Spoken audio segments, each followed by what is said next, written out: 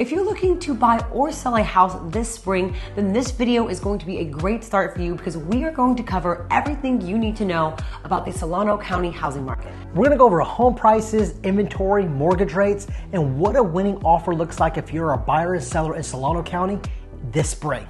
Let's go.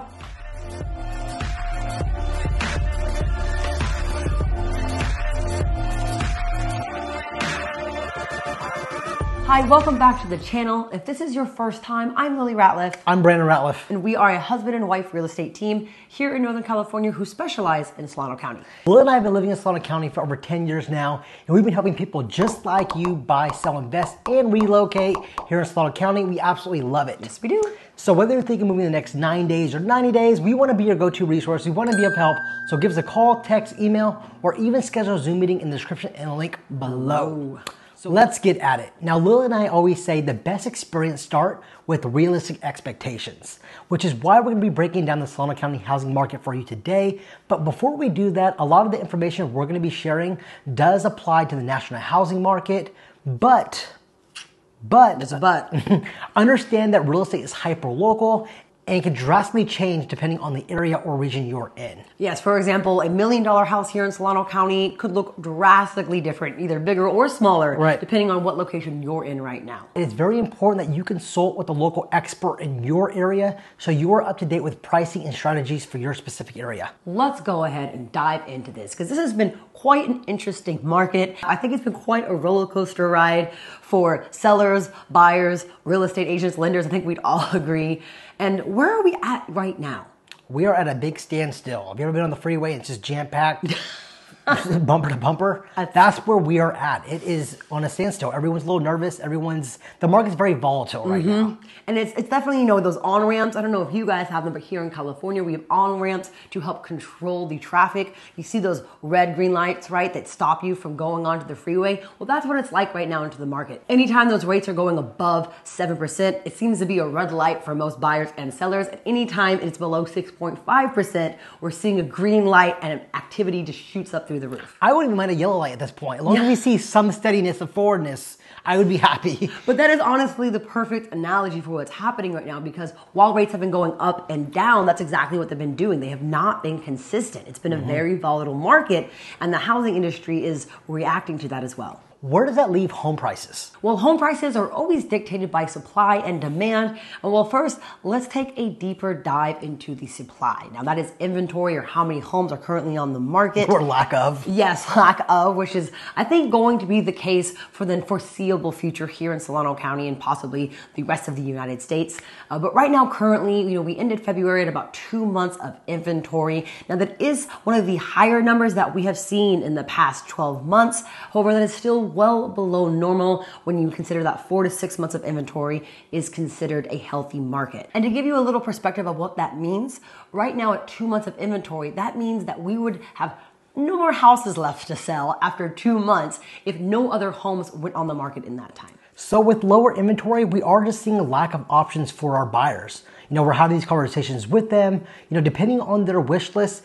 Homes are already hard to come by. When you add a 10, page wish list of all the needs and wants, it does make it a little more difficult to find that home, but you're just gonna need a little more patience. However, if you find the home that you like and it's everything you want, you may need to expedite your timeline and you may need to be prepared for that. Now, when we're talking about home prices, what does that look like here in Solano County? Well, when we look at the same time last year in February, home prices, or the average home price, has gone down about 3%. So it went from $620,000 to $610,000. However, the price per square foot actually increased almost 8%.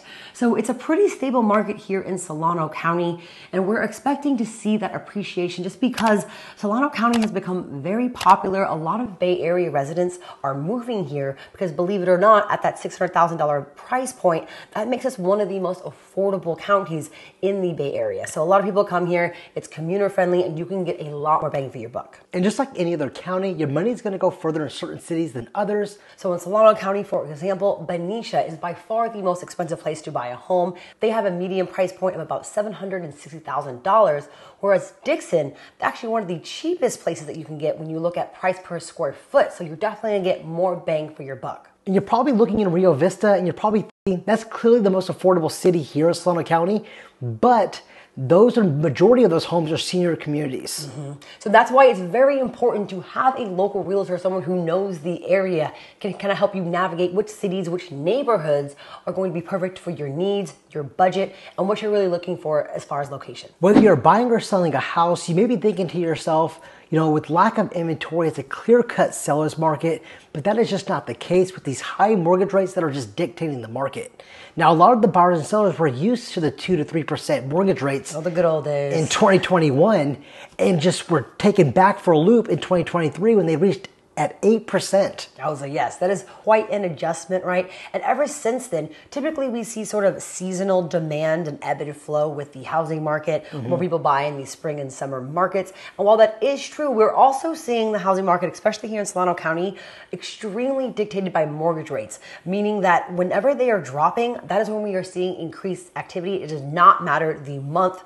So the rates really have been a game changer. If you look at inventory in the last 15 months, inventory has reached its lowest levels when rates were at 6.6% or lower. Yeah, I mean, you can say the same thing when you look at pending sales here in Solano County in the last 15 months. I mean, when you look at February through May of 2023, when the rates were anywhere from like 6.2 to 6.5%, huge jump in the pending sales. But when you go ahead and look at September through December of that same year, when rates were above 7%, you see those pending sales seriously plummet down. So this is what we mean when we say it's a very volatile market that is very much dictated by rates, and that's exactly what we're seeing here in Solano County. Are you saying that we can't count on seasonal trends? Not as much as we used to. And yes, we are always going to see a little bit more activity in the spring and the summer. But what's interesting is more people are pulling the trigger when the rates are lower. And we just experienced that, this past January. Mortgage rates took their biggest dip in months. Mortgage demand surged, pending sales went up, inventory went down, and that's just what we're seeing.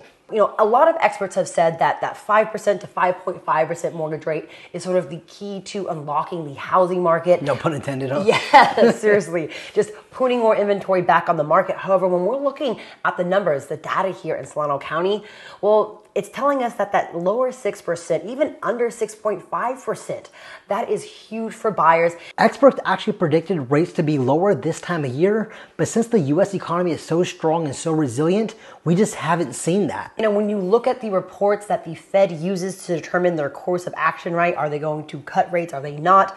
We're talking the CPI report, unemployment, consumer spending, jobs report. These are all indicating that the U.S. economy is much stronger than they thought. So everybody now is sort of reassessing their opinions for what they think the market's going to do this year. And if the rates do go down lower at all, with hopefully more data showing that the U.S. economy is sort of softening, then we should see rates lower in the summer and maybe latter half of the year. So whether you're a buyer or seller in this market, you're going to want to really lean on a local realtor or lender. Leaning. Are you leaning in this market and be in constant communication with them?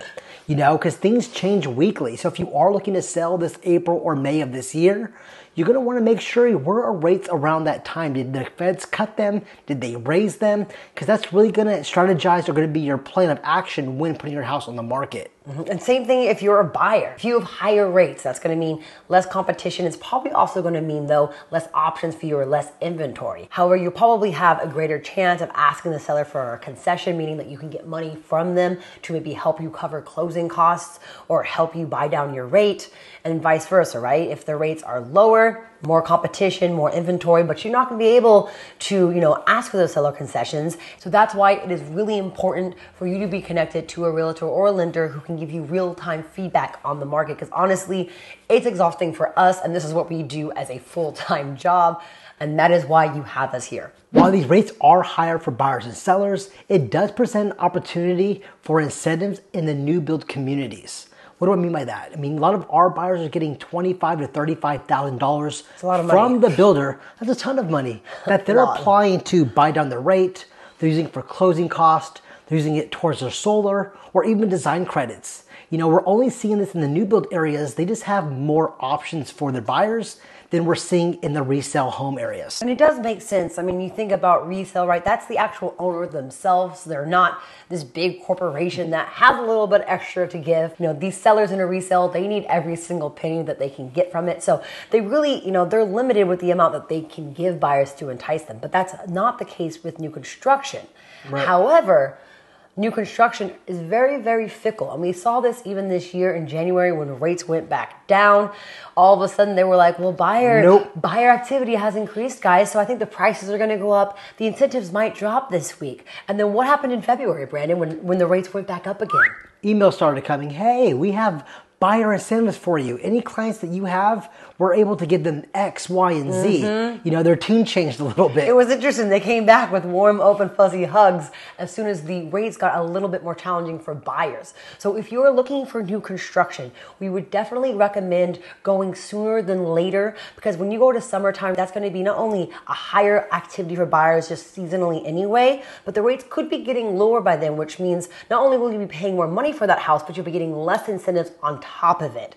So if you can, try to take advantage of these incentives now, because like we mentioned, those builders are not going to be generous unless they have to be. And ultimately, like we say in all of our videos, if you watch our videos, you should bring a realtor with you. Hire a realtor, someone who's an expert in the field that knows what they're doing, because they can negotiate more money for you. We've gotten our clients new appliances, you know, blinds, just different things that they're not going to, closing cost, that we can help with. So if you're looking at resale homes here in Solano County, you can still be hopeful to get some credits. Yes, it's still a hot market. In February this year, we have seen 42% of homes sold receive multiple offers. Now, that's a lot. It's a lot. But it's very hopeful for you buyers, because unlike 2021, 2022, when those multiple offers meant 20, 30, 40, 50, 60, sometimes over $100,000 over asking, 44% of those homes that had multiple offers this last month in Solano County in February gave concessions to the buyers, meaning that the sellers gave the buyers money to either help them with the repairs found in the inspections, or to help them buy down their rate, or to help cover closing costs. That's kind of crazy, because in any other kind of multiple offer situation with other, you know, buyers, concessions aren't going to get accepted. It's like, no, this offer is clearly way above. They're not asking for anything. They're the winning offer. So with 5 offers on the table, multiple offers, they're still getting concessions. That's pretty awesome. It tells you where that market is. The high rates combined with the higher price homes that we're seeing. It's important for sellers to understand you are going to have to compromise more than likely. Boo, I want my money. Unless you have an extremely unique product that's just not on the market, it's a very good chance that you're going to have to compromise something with the buyer, because right now, if you put yourself in their shoes, it has never been harder to afford a home, and they need all the help they can get. Good point. So we talk about compromise. How much compromise? Well, over a third of the homes sold in February gave an average of $10,000 in concessions to the buyer. Good news to the buyer, they can use that $10,000 towards closing costs. They can buy down the rate. That's just more money in pocket. Now, you're not going to see as much money like a new build giving $25,000 to $35,000, but $10,000 in this market, I think is still very generous. So whether you're a buyer in this market, you may be thinking to yourself, is right now the right time for me? Now, everyone's situation is going to be a bit different. Even if you can afford it, is right now still the right time? Maybe it's not. You have to pick your poison, essentially, right? So either you're going to buy now with the higher rates, lower demand, concessions in place, or you wait. You know, you're not going to get the equity you're going to get now. You wait till later, where demand's a little bit higher, but rates and your payment's going to be lower. It just depends. Like, everyone's situation is going to be a bit different. So just understand, every market is going to have its pros and cons. You know, we still remember back in 2021 where rates were low, houses were flying off the market. You were in that house for 5 seconds. You were paying overvalue for it. You waived the appraisal. You waived the inspections on a house that still needed a lot of work to be done. The 2021, 2022, yes, it was more affordable, but in hindsight, it actually was kind of a costly market to some people who maybe didn't have the right tools or the right professionals to help them navigate it. So just understanding, like Brandon mentioned, the pros and cons of each market is essential for you and your success in real estate. So what about our sellers, Lily? What should they do with their home? Well, just like the buyers, that's really going to depend on the home that you're selling. If you maybe have a home that's a little older, maybe in just so-so condition, you either don't have the money or you just don't want to put the money into your home to maybe have some more modern aesthetics to it, give it some more curb appeal, then we would strongly suggest maybe waiting until until rates go a little bit lower to put your home on the market, because that's going to put you in a more advantageous position. You're going to have more buyers, thus you'll be more likely to kind of get into that multiple offer scenario, and that's when we see the price, what you're getting, the net profit, be increased the most. However, if you have a home that is an extremely unique product, maybe it's in, an extremely sought after area with all of these, updated features, things turnkey. Turnkey, the backyard, right? These are all these features that we're seeing a lot of. Then your home's going to go for, you can put it on today. You will probably be in a multiple offer situation. You'll get over asking price for it. And speaking of that, we had an updated home in Paradise Valley in Fairfield, California that just sold for over asking. The kitchen, the house was turnkey. I mean, the kitchen was to die for. It was a beautiful home. Made me a kitchen addict. Made her a kitchen addict if you see the video. About 4 days on the market, multiple offers. They got $10,000 over asking. And we're seeing the same thing even in a higher price point. Take this Vacaville home, for example. It was on the market for almost $900,000. But as you can see from the picture, it was in a very sought after neighborhood, had an extremely private backyard with views to die for. It went pending in days with multiple offers. We know because we had a client who was interested in it. So, it really goes to show you that no matter the price point, if your product is unique enough, it is updated, if it has all of the sort of buyer trends that we're seeing right now, it will go. Again, like we mentioned earlier, you want to talk with a local real estate agent who understands the market, can look at your home and say, okay, in this market, this is sort of, your home is a product, this is where it lies, and this is what I think we can get for it. So it really just depends on, do you need to move now? How much do you want for the home? And what are you willing to put into it? So let's not forget about the contingent buyers. A contingent buyer is anyone who's trying to sell their current home to buy their next home. Now, right now is going to be an excellent time in the market to do so because of the decreased buyer activity.